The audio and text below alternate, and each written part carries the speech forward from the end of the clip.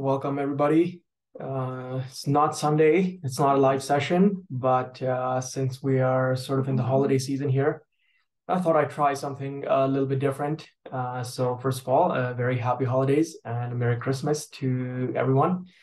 The idea for this session or recording came as I was just talking to various other investors, having some chats on Twitter Spaces, and just in general, I think a lot of oil and gas investors are looking for some of the more in-field information, a lot of curiosity as to how things actually happen in the oil field.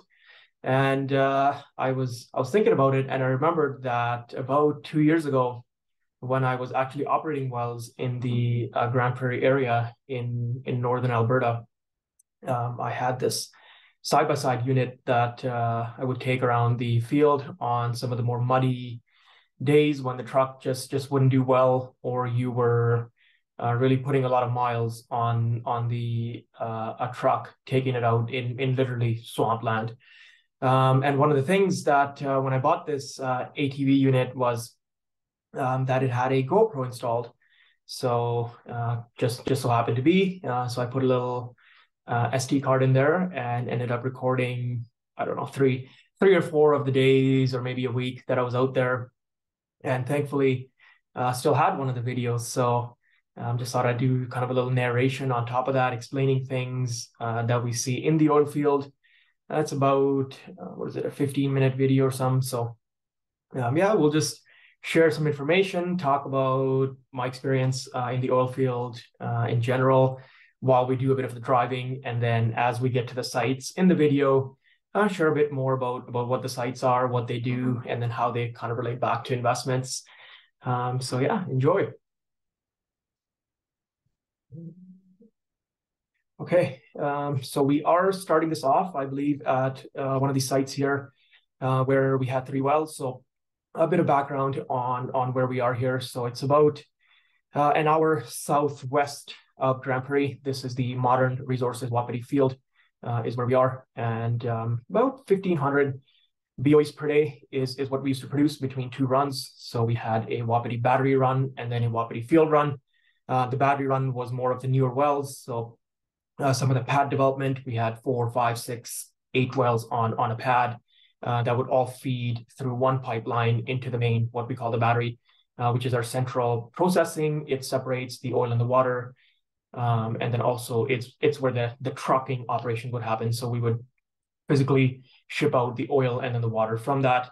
The run that I was operating and doing a bit of the field engineering on, where we see here, and this date is not correct. So we're actually in the summer of 2020 here. And one of the things with the Wapiti field run was a lot of the wells were older wells. So they were these wells way in the bush, as you can sort of see here, and very rough terrain. A lot of them were maybe single well batteries. They were 1 or 2 old wells that made very little production. So really, a lot of the wells in Alberta and Saskatchewan are like this. The new clean pads with multi wells and looking very sharp and very consistent are the newer developments. So call it 5, 7, 10 years ago. Mostly in the last 3 to 5 years, a lot of the legacy production across the Western Canadian Basin is like this, which creates an interesting operating environment, because a lot of these wells, when prices go down, they don't really generate that much money. They're high operating cost wells, as you see the kind of roads that you have to maintain, because this site that we just came from was a trucked site. So as opposed to having one battery, each site has its own trucking in a lot of cases. So the roads need to be maintained, not just for me and the operators and everybody else to get on site, but for these massive semi trucks that are going to be carrying somewhere between 150 and 200 barrels a day into locations. So high OPEX, when prices are low, a lot of these things get ignored. People don't spend the right amount of money keeping things in check, and maybe to tie it back to investments. One of the things that I find really interesting is certain companies have hundreds, sometimes thousands of these wells sitting around with not the right amount of care and maintenance and optimization being done. Creates a lot of opportunity, especially in smaller companies where the production add, especially if the overall oil price environment is constructive, can be quite game changing without having to drill any wells, without having to spend any money on capex, without building any facilities. you can sort of see here where the road has gone chewed up as semi-trucks have been trying to come up this hill, especially during some of the poorer weather times, and have just chewed up the road here very, very bad. This is the kind of things that half-ton trucks are going to get stuck in. They're going to be spinning the wheels and causing problems. So, one of the I guess joys of operating out there, both you get a real understanding and really support for the guys and gals out there doing this sort of work. I mean, the winter is itself brutal, and then in the summer you're dealing with this muggy sort of swampland that you're operating on. So, a real appreciation of sort of what it takes out there to keep some of these wells running. We as investors, especially in some of the junior companies, we just look at the quarterly reports and we say, oh, the production dropped 3% or dropped 100 barrels. Well, this is what's really happening out there. There's people dealing day in, day out, 24/7, trying to keep these wells running, and not to portray them as martyrs or anything, because they are getting paid very handsomely to do this sort of work. You see that a lot of these roads were actually legacy logging roads. You see that big stockpile on the right there, where a lumber company has cut down their allocation of trees, and they just left it there for whenever the market conditions dictate. They can then bring in their logging trucks and pull this equipment out. All these roads are radio controlled. So every single road you saw there where I turned into the roads, each road has its own radio frequency on the what is commonly known as the CB radio, the Citizens Band. So each road is well controlled because there are a lot of blind spots on these roads. There are situations where there's a truck blocking the way, and you literally are not going to be able to pass the road. So all that information is being relayed on the channel. We call out every kilometer as we go, so that people know, is there somebody coming into the road? Is there somebody exiting the road? And there's these wide points in the road where if you're a smaller vehicle, you just park there, wait for the other traffic to pass you by, and then you continue on your journey. So, here we are coming up to our 11 of 25 compressor station. On the left here, you see the road that cuts off. That is a shortcut road that Husky used to use, Husky and Synovus. And the interesting thing was we couldn't use it when it was muddy out, because the road was just such a poor condition road that it could only be used when the road was absolutely dry. Otherwise, you risk permanently damaging the road. So yeah, there are a bit of shortcuts out there. There's all kinds of roads and ways you can save time when it comes to emergency situations. Knowing your area you operate in is very, very important. And one of the reasons I'm on this ATV to begin with is because the way that I was checking my 20 or 30 wells every day, if I was to do it in the truck, not only would I ruin the truck and ruin the roads, I would be spending 2 to 3 hours more driving, because I would have to drive around a lot of the valleys and other things here, other nature geographies, which you will see. We've cut through the bush and make our way there. I'll just pause the video here because on this particular day, I didn't spend that much time here where I'm discussing. Maybe I'll just move it back a bit so we can go through some of the things here happening. So here we have our water tank. Oh, what happened here? So back a bit. So here we have our water tank here. So any compressor, even if your field is producing completely what they call dry gas, which means there's no liquids, there's no water in there, it still produces water and liquids. It is just a little physics, chemistry thing where if you bring gas to different temperatures and you bring gas to different pressures, different kinds of liquids are going to drop out of that. So we always have a water tank / excess fluids tank that we used to use. So everything that's coming onto site, any sort of excess liquid gets put into this tank. When we have about 30 cubes, which is 1 cube is 6.29 barrels roughly. When we get that sort of volume in the tank, as you can kind of see by this gauge here, this gauge is literally a ball that sits on top of your liquid. As your liquid goes higher, it pushes the gauge down. So we know exactly when there's about 180 barrels in the tank. We call up the truck, whether it's the next day or the day after, wait for the roads to get better, and then they'll come in and actually get the liquids out. This here is our MCC building. So what we would call our motor control building. All our electrical panels, all our controls in terms of the screens that show you the live readings on this compressor station are going to be here. Any sort of other equipment where you have physical trackers as to temperature, pressure, All of that will be in here. These buildings are classified according to their class. So they have class and then division. This one, and I'm sort of losing some of my historical knowledge here, given we're about 3 years past this. But I believe this one would be a class 1 div 1 building. So extremely secure. They don't want any sparks in this building. We don't need any sort of fire risk. We don't need any sort of things like that. So even the light bulbs in this building, any heaters in this building have to be that class 1 div 1 specification. And a lot of money is being made in terms of deploying this equipment. You see here, we're running solar panels. So one of the things that Modern Resources did really, really well is very upfront, state-of-the-art solar panel work was being done. So we'd have panels, and then we'd have a big bank of batteries that effectively would run all our instruments. We were not using pneumatics at a lot of the sites, pneumatics being instruments that would emit methane every time they cycled. So, when it comes to the oil industry, some of the stuff that we're doing is well in advance of any government body dictating us or telling us what to do. Some of these things just make economic sense. Some of them may not make economic sense, but they make operational sense.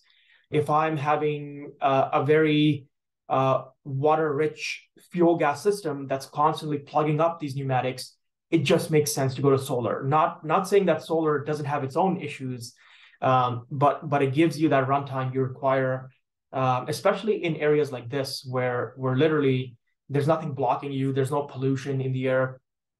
It's wide open sunshine. You have long days in the summer.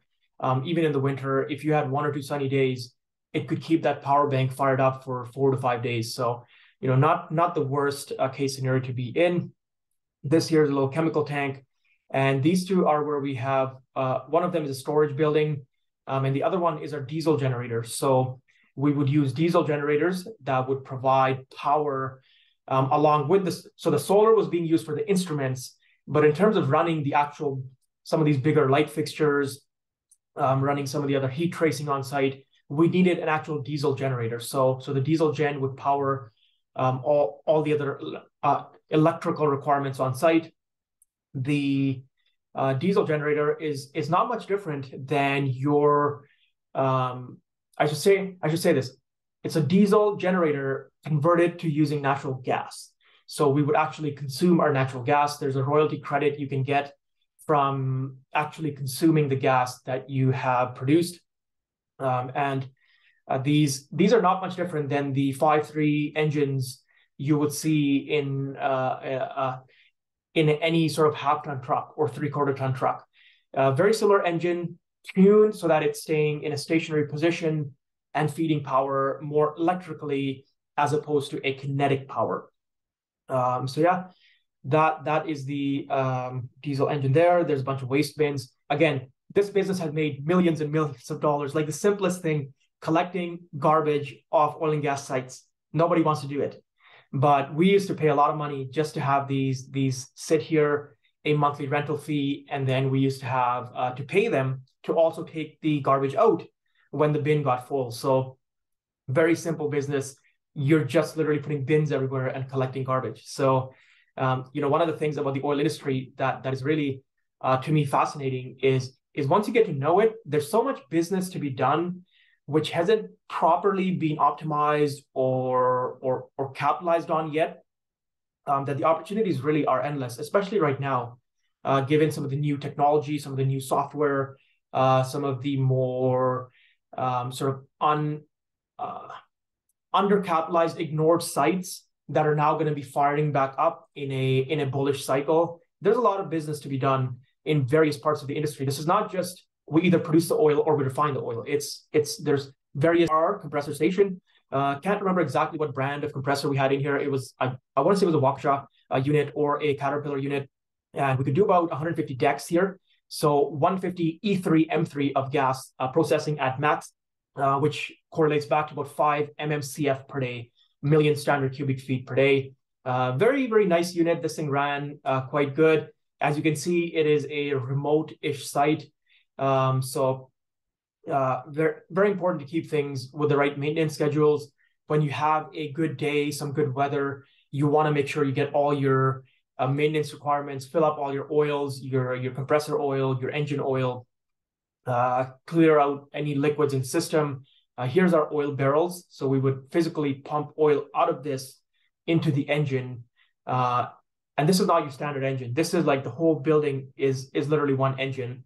So the oil tank for it would be up here, like this massive rectangular container that also has a depth to it. So picture it in 3D, and the whole thing would be filled with oil. So that gave us 2 to 3 to 4 weeks in certain situations that if the weather got really bad, you were not able to get trucks into site. We had a lot of oil storage capacity to keep the unit running. Of course, this is our exhaust stack here, one of the ones that's being targeted by a lot of companies for emissions reduction. So they can literally pull all the contaminants out of here. Certain companies can actually pull the CO2 specifically and then get carbon credits for that, along with the other emissions. So yeah, nice little unit, ran fine. I got lots of calls on this unit because the unit was being fed by plunger wells. So I will talk about plunger wells when we get to the next site. But the way that a plunger well functions, it kicks on and then it kicks off. And that movement in pressure and volume can throw these compressors out of whack. We ran these with a little bit of safety net on them because you would rather run something at 95% of max than 100% of max and have way better runtime on it at that lower running environment. One of the reasons that you see a lot of refineries having incidents, you see food processing plants have incidents, is because they're being forced to run at 100% capacity. Equipment is not meant to run at that for long periods of time. You need a bit of a safety buffer in there. And I think one of the things that's going to come to more and more mind here, because we are running some of our oil processing equipment, even on the smaller, more localized scale, at much higher levels than it should be running at. So I guess a little explanation on that and some background. Here we have the fan cooler. So basically, literally like a fan that's spin cold. We would adjust these fan angles in the winter or the summer, depending on how much air we wanted to go into the compressor. We don't want minus 45 air being blasted into your engine as it's trying to run. So sort of a very dynamic system. The oil patch is not something you just produce the oil and it's going to produce forever. Well, other than the decline rates on the well itself, there's adjustments you have to make on the processing side to keep things running up to snuff. And you know, when we talk about the labor shortage in the oil field, it's not that there's a physical shortage of like exact people. Yes, that also exists, but the actual experience of knowing where to run your processing equipment, how to optimize so you're getting maximum flow, how to optimize so you're not getting these fluctuations in pressure and flow, keeping things at a 99.9+% runtime. This is the real experience that we're missing. And there's no way to get these people trained unless they actually start right at the lower sort of labor force or come in with a very strong willingness to learn. So this is one of the things that's going to really be important going forward. I believe one of the key metrics, if somebody wants a very, I'm not going to say stable because the oil patch is never stable, but if somebody wants a very important skill that's going to be in use for the next 20, 30, 40 years, this is something that's really hard to replicate. It's really hard to learn on the internet. It's really hard to learn over textbooks. You have to literally do it and be exposed to certain situations happening, have your problem-solving skills and critical thinking come out, try and solve the problem, and then you know how to fix it if it happens in the future. You know how to mitigate it so it doesn't happen in the first place. So just a bit of more on the employment section. This is our separator building, this one right here. So everything, I wonder if we get a view of the pipeline here, but everything from multiple paths, sort of cylindrical vessel, you would separate out the water, put the water in the water tank, as we discussed earlier. Some of the other liquids that are coming in would also go to the tank because we don't have a specialized oil tank on this site. And then the gas comes in and gets fed into the compression system where it's pressed to a higher pressure. It's put into another pipeline that then goes to a bigger compressor and another bigger compressor. And then they eventually end up at some sort of system where they're then piped individually to each and every one of your homes. If you're in Alberta, it's minus 45 or something right now. This is literally where the system starts. So See, yeah, I think we might get a glimpse of the pipelines here. So there's about 6 or 7 pipelines coming out of the ground. You can kind of see them underneath this tank here. There's one right there. There's a second one right there. And each of them would bring in production from separate pads. Some pads had pump jacks. Some pads had free-flowing wells. It would all come in here to one gathering point. And if there was any problem in the system where you saw a sudden pressure drop or a sudden flow increase, we would track all of that. We had manual gauges, and then we had what we call SCADA systems, data acquisition systems, which would feed data in real time to our monitoring screen. And I unfortunately don't have access to the monitoring screen anymore, but it was literally like a video game. Like you were playing this video game. I had my pads showing up here, my compressor here. I could see the flow, what the temperatures are, what the pressures are, what the flow is, what's happening with the liquids dumping. So, in that way, it's a very simplified system. A lot of people have these days. They literally have everything connected electronically, so we can not only keep a close eye as to what's happening, but we could actually see the problems as they occur and react 24/7. I'll reiterate this: the oil and gas is 24/7 industry. There is no such thing as Christmas. There is no such thing as your birthday. There's no such thing as I have a party to go to tonight. It runs 24/7, 365. And there's lots of pros to that. There's lots of cons to that.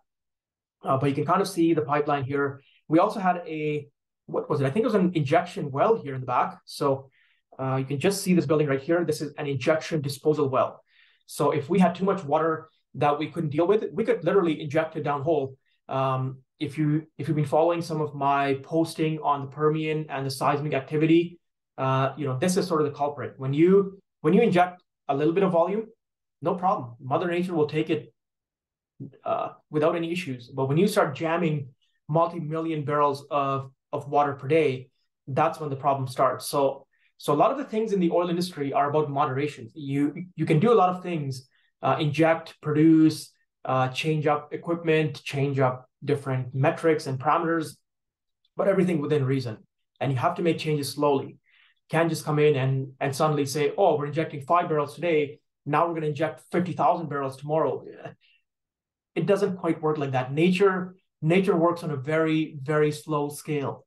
And what is oil production? You're literally producing from nature. So these things work on a very long time period. And I think one of the things that's catching the industry off guard is this mad rush to produce shale at these maximum rates and get your water injection, just massively increase the rate of water injection. It just doesn't work. Physics, chemistry, science, all sort of get in the way. So another reason why I like these older wells, there's a lot more optimization there to be done. And we have the time. If the structural bull market is with us as an investor, I love when the C-suite or the engineer comes in and says, hey, I just spent 3 days in the field, looking at XYZ well, and we think we can do, these things, instead of the C-suite or the engineer always talking about, look at our new wells, look at our drilling inventory, look at our acreage. Like, I get it, but I got to spend money to extract that acreage. These wells and fields are already on production. And you sort of see that reflected in the way that I invest in my portfolio positioning as well. So here we are. You can see where we'll end up right there. This is the 4 of 25 site. There's 3 plunger wells. If I was to drive here from exactly where we stand here in the ATV, it would take me about, call it hour at least in good weather, with the roads being how we see here, all junked up with the rains, probably hour and a half or even longer. And you'll see how we make the ATV ride in, I'm not exactly sure how long, but 4 to 5 minutes, I think. I can use this as your tracker, your time tracker. And we basically go into the valley here and we come up. The valley itself is a logging valley. It's very open for us to go into it without running into these huge tree trunks that are literally blocking the way. At one point, I was trying to run a business case along with my operators to actually build a real road here that can connect these two. But we eventually ended up realizing, and you'll see here with the angle that we go down into the valley, that the road would just be flooded every time anyway, that we really wanted to use it. So it doesn't make sense, right? You're spending all this money building roads. One thing I will say, that's curious is, along with the infrastructure and the pipelines not being reflected and the land values not being reflected in a company's share price, I think the whole just like infrastructure position of everything is not being taken into account. The cost it takes to build all these roads, maintain them, keep them up to good shape. Paramount just sold, I believe, 60 kilometers or something of roads. They announced for 40, 50, $60 million. So the roads itself have a cost to it. We have to pay a tolling charge per day, per month, per year for every single road we use, depending on how many of our people are going ahead and using that road. And you see the angle here going down. This entire thing would just be flooded every time there's rain. You see the old logging sort of legacy is not just the cost of maintaining them. We had safety not 24/7. We had safety for all sun hours of the day on these roads, tracking how fast are people going, how many people are using the roads, make sure there's no incidents. The safety watch or the security watch would have first aid kits, they would have tow chains, they would have radios, they would have extra of everything to make sure people are safe here. They were the one known entity that would sort of be there all the time, because we had very little cell service out here, like almost zero. And forget about data. You had no data. There was no tracking what's going on with your Sonova stock. You had to go to the main batteries in order to get really good signal on that. Out here in the bush, it was nothing except your CB radio, which you could use in emergency situations to communicate with the other users. Keep in mind, it has a distance range. So depending on which radio you bought, you would have a range that people could hear you. And depending on the channel you were on, each road had its own channel, so they weren't getting mixed up with sort of the other channels out there. So as you can see, pure bush. When I tell people that we were literally operating in a jungle, and people say, well, there's no jungles in Canada. Yes, I know there's no jungles in Canada, but when you send somebody this video, you are in the bush, and there are coyotes, there are lynx, there are grizzly bears, there's black bears, there's all kinds of wildlife, even the non-dangerous ones here. So maybe jungle is not the right terminology, but you are in the bush, in the forest. This ATV ride down here was one of my most, not to say like scareful rides, but the one where incidents could happen. You could have a coyote sitting here somewhere, just having an afternoon siesta, and all of a sudden you come in here worrying your engine, and disturb them. They might have their kids there, the baby coyotes. So one of the more chances where incidents could happen as we knock down this entire tree here. Unfortunately, to get where we want, this unit was a pretty brutal unit that I was driving here. It was a single seater side by side Polaris Ace 900, 900cc in this tiny little thing. And we would go. I had all kinds of equipment on this unit. I had my radio on here. I had all sorts of engine oil and other maintenance tools. I had a I don't know how much I paid for this. Like, I bought this crazy hunting spear somewhere online that hey, a spear is not going to protect you against a grizzly bear, but if something small tried to come at you, you could at least have something with you. These things are all hypotheticals anyway. And some people would carry guns. The other part of the modern resources field, just a tiny bit south here, about 10 miles south of here, was grizzly bear territory. This is the Kakwa, what is it called? Not Kakwa, it's the area that Whitecap just bought off XTO. So a sort of Cutpick, Lynx, Kakwa, you could throw Kakwa in there. Big Montney development area. And it happens to be in the regional protected area where, some of those guys that I used to work with that were further south would see 5, 7, 10 grizzly bears a week. Yeah. My field here was a bit more open. You see, it's not as wooded. It's been logged in the past. So some of the wildlife don't like this sort of territory. Did I still see lots of wildlife? Yes. Have I seen lots of grizzly bears? Yes. Black bears were almost, common, especially in the summertime and then into the fall time. So here we are on our 425 pad, the one we could see across the valley. We have 3 plunger wells, we have 3 tanks, and we have our little separator building. You see the plunger well has no, here's a plunger well, here's the other one. you can kind of see how they have no pump jack on them. So how these are being produced is there's a little like solid piece of steel that goes down, and it sits on this bumper spring, what we call a bumper spring. And what the spring literally is it shuts down. The spring will shut down. It will let the reservoir pressure build and build up to some set point that you set it to. And you have this solid piece of steel on top of the bumper spring. Once the pressure has built up to predetermined numbers, which you could run calculations all day long, you could do different sorts of things, but reality was operationally, what did the bumper spring want to work at? And what you're trying to do from an engineering perspective is build enough pressure underneath this bumper spring so that when it opens, it would take this solid piece of, like, call it 16-inch steel up the well. We had to bring it all the way from the bottom of the well, about, call it 1,500 meters up into this little red piece here. And two things were going to happen. The gas was going to push the physical piece of steel up the well, but also as this piece of steel came up, because it was so close to like taking up the entire tubing string in your well, it would literally push liquids up. So the goal was, we want to use the gas pressure to keep pushing liquids out of the well without using a pump. Why do we not want to use a pump? Because pumps hate gas. Rubber hates gas. You try and run anything that's a steel and rubber equipment and try and use it to compress gas or push gas, it just doesn't work. Rubber and steel like liquids. They like lubricating liquids. Oil happens to be a lubricating liquid. So plenty of things happening there on the engineering side. I could talk all day long about how we used to run these models, depending on the water-oil ratio, depending on the gas-oil ratio, depending on the wax that was forming within these wells. These wells were on a rigorous maintenance program.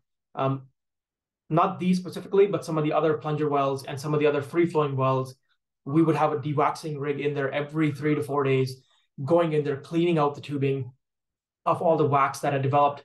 And you can see some on my LinkedIn profile, actually. I used to share a lot of information about the field as to some of the incidents that happened, some of the unique situations that occurred. Here you see we actually got a swab rig stuck here. So these wells are on rig mats. These are wooden mats here because this lease was so prevalent to getting absolutely destroyed by the floods and the rain that we actually needed rig matting for even trucks, like half-ton trucks, to get to on these sites. And what ended up happening was one of the rigs ended up falling off the mat into literally swamp. And tires don't want to turn a turn when you're sitting on swamp. So you can kind of see the damage, some of the damage here that's occurred. And the wells itself were nice little wells. And to explain it, to bring it back to compression a bit more, when the well started, think about what's happening. You're having this huge slug of high pressure gas and liquid coming into this separator, and then it was getting pipelined out into the compressor we were just at. Now, compressor is running along, it's doing its thing, it's got a different kind of suction pressure, it's producing fine, and then, well, bam, you slam it with this gas and liquids. It needs this adjustment period to operate, like to take the slug of gas, compress it, and then come back to its normal operating conditions without overpressurizing, without overfilling a liquids area. And that's why the safety net discussion is so important. If I maintain that 5-7% safety net, I could effectively run these plunger wells. If I didn't run it, it would eventually go down because, yeah, can it handle one slug of gas? Sure. What if all 3 wells, just over natural time, they all have their own timing, they all kick on at different times. What if all 3 piled on at the same time? Your compressor would go down if you didn't run a safety net. And that's where it comes down to operational sort of efficiencies. With a compressor that was as remote as the one we were just at here, I don't want it going down at 2 a.m. and then me having to slog along there in the mud, in the darkness, trying to figure out what was happening. You just don't want to run operations that way unless the facilities have easy access close to where you were. Where I lived in Grand Prairie, I was an hour away at least from this site or from the compressor site. So we ran things a bit more properly, I would say. Some can argue that we weren't maximizing flow. It wasn't about maximizing flow. It's about maximizing your month-end production, which relies a lot on runtime. So I'll stop there on that topic. Here we are entering the 425. We had a little, we can actually unscrew these red caps and pull that solid piece of steel out, the plunger, out of the well, inspect it, make sure it's not getting dinged up, because it is literally traveling 1,500 meters up and down the tubing, which is pure steel. Call it every 20 minutes, every 30 minutes, it is going to get damaged. You have steel on steel impact as the thing is coming up the well and going down the well. So that's why we have these ladders here. We could climb up here, pull the plunger out of this red cap. You see your typical wellhead setup. We have our casing pipe here at the bottom. We have our tubing, which the tubing takes all the liquids and gas, puts it into the separator building. Other side of the valley. So I had wells on both sides of the valley. The Wapiti battery run was on the east side with some of the newer development that was happening with not just modern, but Whitecap, as well as what is now i3 Energy, used to be Gain Energy. There's also a separator building on this pad. What we did in the separator building was separate the gas and the oil and then the water. And also what we did in the separator building was our testing operations. So each well had to be tested at least once a month. Some of them were twice a month. So we could physically take one well at a time and have a second separator that would tell you over a 24-hour period, over a 48-hour period, what exact gas, oil, and water was produced from that well. We would then get a 1 liter sample of liquids. So we would spray, call it 5 milliliters or 10 milliliters every time the plunger came up. We would spray that into this bottle automatically. And over 100 runs, we had 1 liter of oil that was collected. We would then take it to a centrifuge facility, spin it, and figure out what is the actual oil-water ratio on this well. We would do that for every single well, and then we would take it down. Just before I go there, I've seen a lot of bears right here in this opening. They love this wooded area. They'll come out and kind of have a good sleeping or whatever they do. Where was I here? On the testing facility, yes. So what we would do is we would continuously update where is our entire oil and water coming from. We don't have real-time knowledge on that. We're using monthly testing to then reallocate back to the wells and our overall field production and sort of where it was and what it was doing. If our overall production was coming down 10% and none of the wells went down, we would just allocate that accordingly to all the wells, and we could figure out decline rates on the wells over a period of time. We could figure out if there was something going wrong operationally with the wells. Here's what we call a pipeline header. So at certain times, when you have massively long sections of pipeline, you want it coming out of the ground and then back into the ground, because it gives you more control. If there was a leak on a 10-kilometer section of pipeline, it's a big nightmare. You're not gonna dig 10 kilometers to figure out what the problem is. If you had this coming out of the ground every kilometer, you can effectively only have a problem on a 1 kilometer chunk of pipeline. Here is a CNRL battery. I'm forgetting the name of this right now, but you can see, if I just scroll back a bit, you can see the flare stack and how massive this thing is. As I go maybe here, let me just run the video, maybe we'll see it a little bit better here. Right there, you can kind of see this orange and white pipe here coming out of the ground. That's a flare stack. So they keep burning some gas in order to keep the facility going in case there's any problems and the facility shuts down.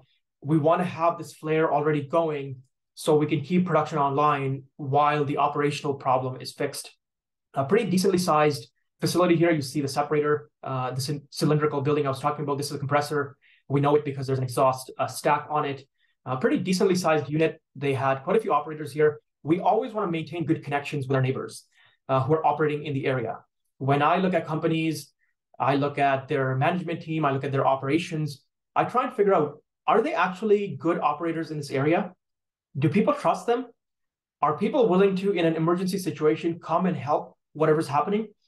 These things are very important that are not going to be reflected in any financial statements, in any MD&A, in any sort of Q&A with the CEO. You're not going to find these things out. You need to know people at a field level, which is really, I think, where one of the edge is in resource investing. You can find out really fast whether a company is making up numbers, they don't have good relationships in the area.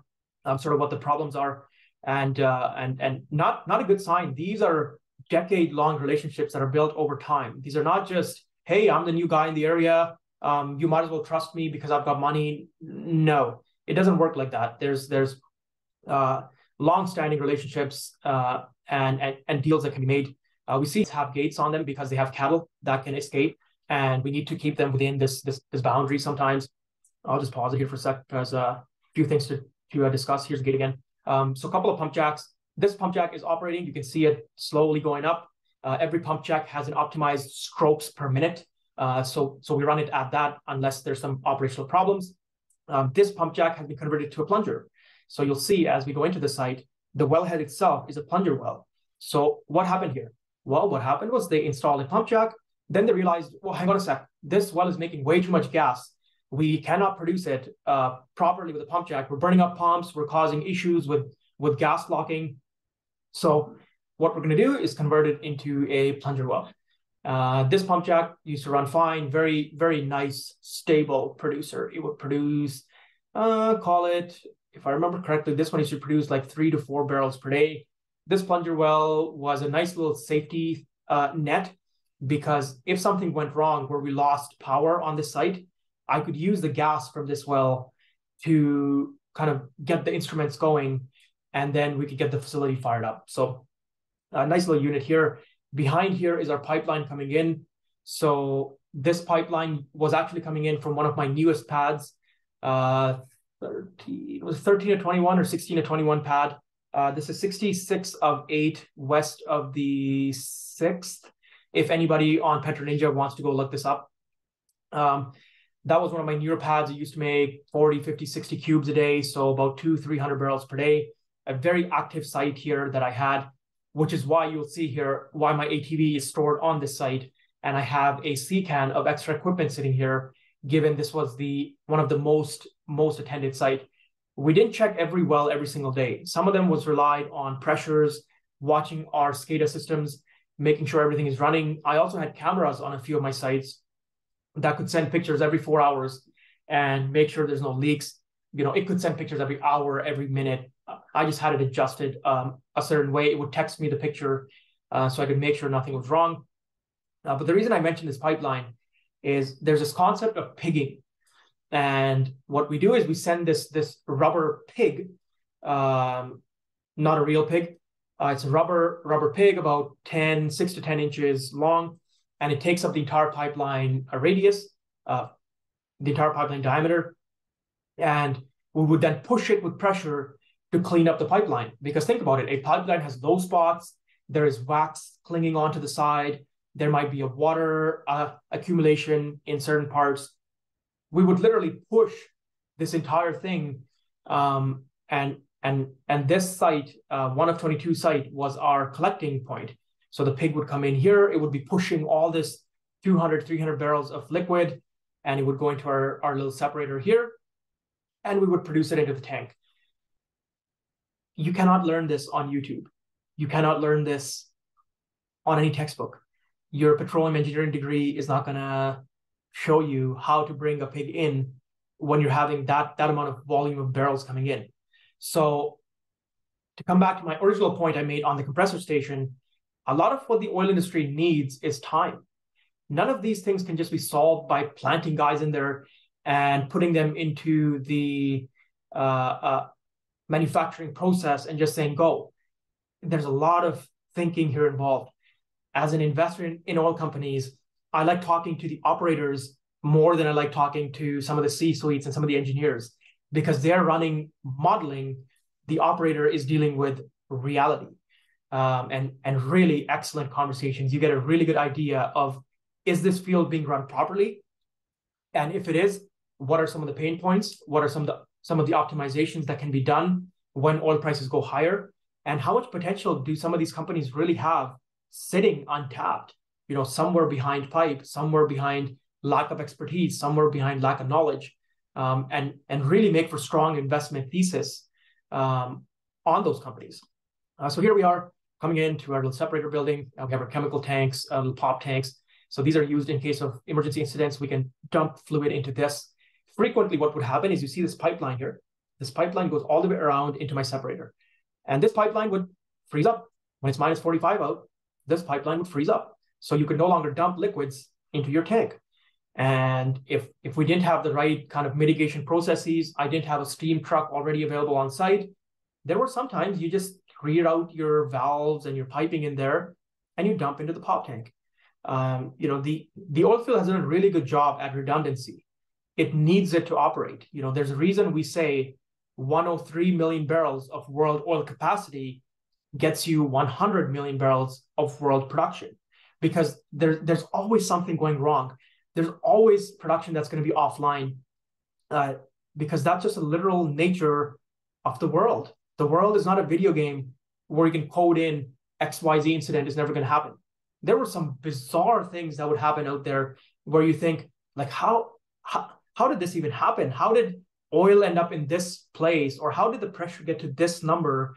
It just doesn't make sense, but that's a reality. You're dealing with huge pressures, huge volumes, huge flows underground that you're trying to produce at surface conditions. So here we are, my little black beauty here. We had quite the setup on this unit. So when people say, oh, there's these trucks, people are driving around for no reason. Yeah, here's a truck that actually was doing what it needed to do. We had a lift on it. We had some shocks on it. I believe I was using not the Fox 2.0s, but some of the Rancho adjustable shocks here. We had some bigger tires. I had my 3 light bars on the front. You can see I had one in my grill as well, for the late night callouts, for the late night, any sort of operational problems where we had to stay late. Once again, I will say this: oil and gas is 24/7, 365. When somebody says they've worked in the oil patch for 3 years, that means they've worked in the oil patch for 6 years, because you're working 250, 300-hour months. You're being called out on your days off. You're being called in on other tasks. So it doesn't correlate well to somebody working in an office or on something else. It's more like working on a startup where you're effectively working way more hours than what your resume shows. I also had 4 little light units on the back, because people love tailgating when it's blowing snow out and you can't see anything. And these lights conveniently had a strobe features, so we could actually strobe people. And didn't have any tailgating problems after that light was flicked. I'll just put it that way. So here we are. Here's another garbage bin, as you see, as I was discussing earlier. Some extra equipment. Here's our sea can, literally the containers that people use to ship stuff from all across the world. We see some spare oil here, gallons of engine oil that could be used. A lot of spare parts stored in this unit. You see a little gas can. Why isn't this going away? Okay. So anyway, you see a little gas can there. There's me all geared up in my fire retardant coveralls. I'm a little ATV equipment. But we used to store about 10 to 15 to 20 liters of gasoline every single of these sea cans. I had about 4 or 5 of these sites, because you never know. You never know when you had to stay late. You couldn't make it back to town to refuel your truck. I used to consume somewhere between 40 to 60 liters. That's about 10 to 15 gallons a day of gasoline driving around my field. Keep in mind, you're either in auto 4-wheel drive or 4-wheel drive a large portion of the day. You're operating in conditions that don't correlate to the low friction environments that highways are, that give you the high fuel economy. Here's a little fluid shot unit. So I think I'll share more on these things maybe in a future session. But a little fluid shot unit. This is our watchdog unit that we used to use. Something that's becoming very prevalent as we go on. Crescent Point, Saturn Oil, I believe Obsidian. A lot of companies are switching to these watchdog units, which is their way of automating some of the operations. Likely this company is a great one to invest in. It's private, so there's nothing that can be done. But a lot of things in the oil patch are going to become very interesting from the service side. I think as time goes on, as more of these facilities are brought back online, as some of the older wells are reconditioned, when people ask me about service side investments, I don't care about drilling rigs or service rigs or whatever else. Like, give me the small item that is a very high margin item and has a huge customer base, as in it needs to be installed on every site or every second site, right? Like things that have hundreds of thousands of sites they can be applicable to. They're cheap enough that people are going to install them, and they actually end up increasing operational efficiency. So those are the service companies that I really want to be investing in. And that sort of ends our little tour. So it was a 17-minute journey here, but I think I've been talking here for quite a while longer than that. So I think I'll end it there, and always open to any comments and other suggestions on what people like to see. I don't have that much video content, unfortunately, from my time in the patch, but I do have lots of pictures that I've taken of different incidents that occurred. And maybe one of these days we'll put some pictures up and share why things went wrong, what things can go wrong, what the mitigation factors are, as sort of a HSE meeting, health, safety, and environmental meeting at some point. And I think just for those that are watching this, even just as a white tundra thing, as it evolves, I think I've shared a lot of my company specific insights. I've shared a lot of my call it valuation seminar data. I've shared a lot of the macro stuff, and all that's still going to continue. But I want to pepper in some of the reality here. Some of the things that I feel I have a unique experience in. Some of the things that are maybe not readily available out there. And one of them is my time in the oil patch. I mean, this was a very enjoyable 4 to 5 years that I spent in the oil patch. As much as you are deserted, you're sort of out there remote, you don't have any set schedule, your life sort of revolves around the oil field and your wells and operations. I think this is sort of the back to the basics way of how the world works, and I love sharing it. I'm not saying that I'm better than other people because I've done this work or anything like that. It's just something that speaks to me, and I hope if I can really look back, I hope I can find more SD card videos like this, because I like the narration aspect of going through these things. I discovered that none of these videos ended up recording the audio aspect of it, so it makes it even better for this narration style of video. But I leave it there. Always happy to chat further, and if there's enough interest, if there's people are enjoying these sorts of things, I'm happy to make more in the new year, and maybe even have some of them as a session. Maybe we do a little Sunday session, and then we wrap it up, and then we have a 30 to 45-minute discussion as we run through the video, and maybe take live questions. Who knows where this is going to go? We're in this new sort of world here of both investing and just real dollars having to come back into the real industries, and information like this, who knows, may spark some idea that somebody thinks, hey, why don't we do this? And it ends up being something that comes into the oil industry at some point. So thank you for joining me on this journey. Appreciate your time, and we will see you at the next one. In the meantime, happy holidays, a Merry Christmas, and if there's no other Sunday sessions planned, which I don't think there is going to be anything unless it's super last minute for the rest of the year, a very, very happy new year. And I will see you all sooner or later here. Cheers.